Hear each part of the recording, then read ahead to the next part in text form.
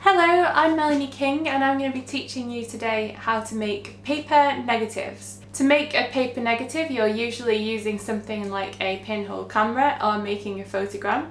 So I'm going to go outside and I'm going to take a pinhole photograph, and then this pinhole photograph is going to come out as a negative.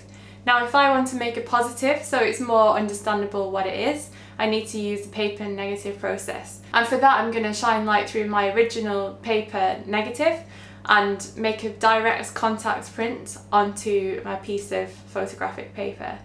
I wanted to make a video like this because there aren't many videos online about this, and the ones that are very long-winded. So this is a really short and snappy video which is about how to make a paper negative. Today I'm using this really cool Ilford pinhole camera which has a magnetic shutter and a magnetic back. So it's really good if you're wanting to start out with pinhole photography, and I'll be making pinhole camera making workshops in the future, so do keep your eyes out for that. I'm now going to take a photograph of this tree, so just pointing my pinhole camera up at the sky, and then I'm going to take it in the darkroom to develop it.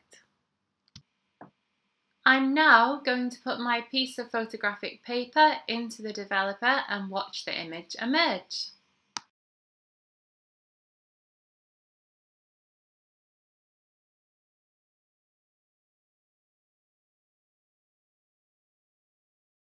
So you can see that I now have a negative pinhole image.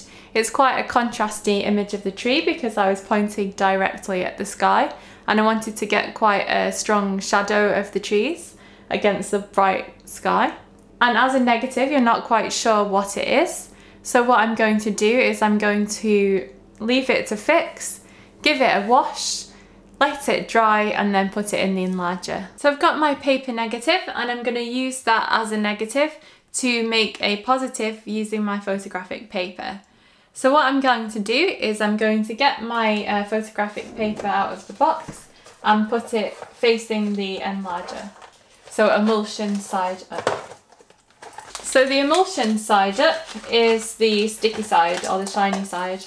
Then I'm going to get my negative and I'm going to put that facing down. So emulsion to emulsion.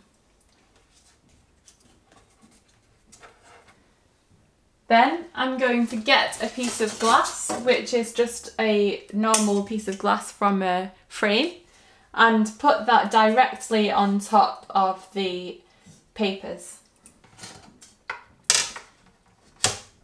So I've got a very strong contact there, and this means that the light will not go underneath the negative. You want to get it as flat as possible. So I'm going to press on with my Enlarger, but you can also use a torch or the main light, just because no light is going to get under there.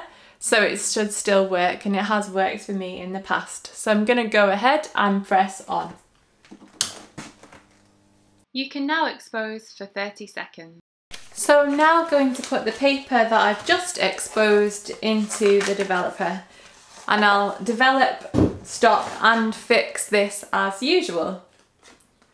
So it's in the developer for about 2 minutes. And what you'll see is the image will start to appear.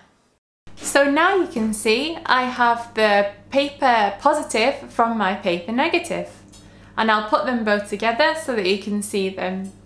So here is the paper positive and the paper negative together. You can see how they're in versions of one another. Please let me know if you have any questions in the comments, and please like, subscribe and join my Patreon.